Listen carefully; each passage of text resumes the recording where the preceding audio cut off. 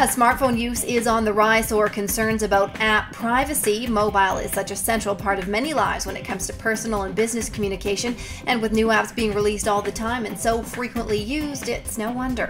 A new study turned up nearly 1/3 of mobile phone owners have either lost their phones or have had them stolen. And considering how much personal and often corporate information many of us have on our phones, that's a pretty big deal. After anything from games to city guides, also social networks like Facebook, Twitter, LinkedIn, and Instagram. As mobile becomes more and more important, the way the apps handle personal data is something many do take into consideration.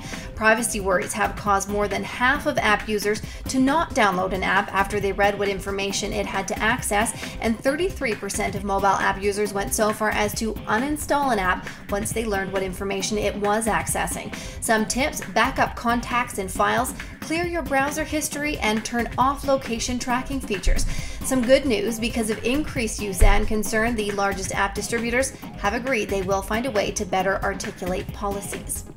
Working from home eliminates a commute, saves gas, and on the company side, it means less required office space.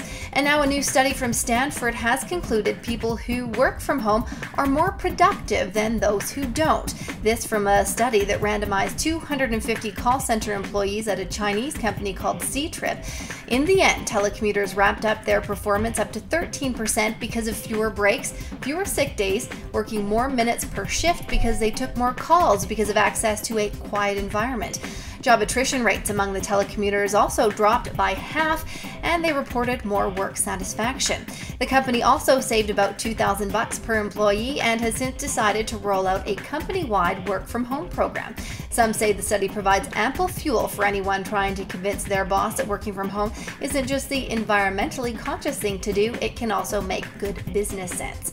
While the fall chill is in the air, which means our internet use is likely about to increase, especially in Canada, and interestingly, especially if you use Twitter.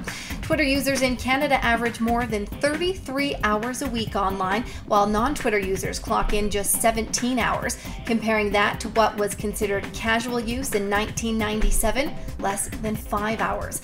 It's believed that increased smartphone use and the rise of tablets has triggered the surge in this always connected mentality of being connected around the clock. Even during vacations, most users can't help but some time online, whether it be for business or personal use. I'd love your feedback as to what you want to know about. Please comment below or talk to me on Twitter @Lisa Ostrikoff.